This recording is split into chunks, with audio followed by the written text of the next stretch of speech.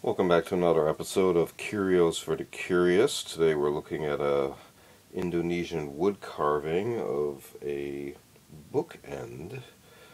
It's actually got a few components to it here. Let's go ahead and take a look at it. Real quick, let's take a look at the bottom. So there's our origin sticker, and main feature are carvings of two hardcover books, although they are made of wood.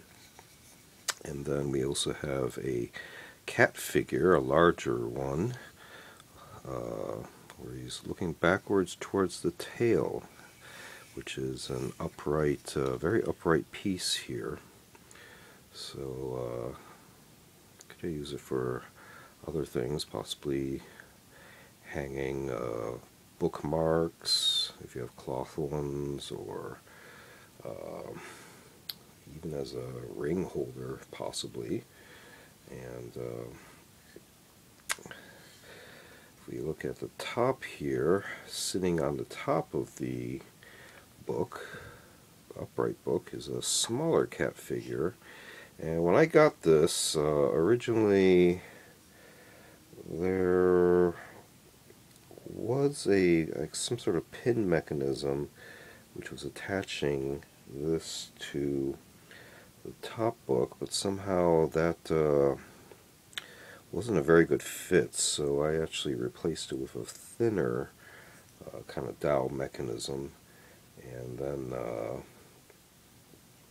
proceeded to fit that properly to here.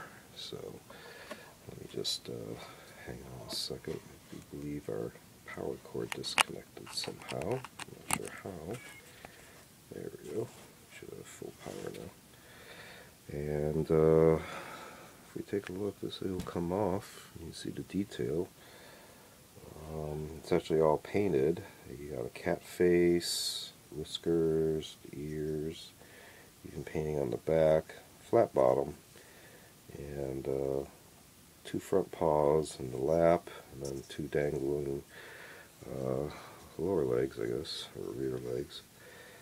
The larger cat is just one large carving itself. So we just want to take a quick look here at a Indonesian wood carving of a bookend structure with a couple of cat figures on it, besides the books themselves which make up the bookend.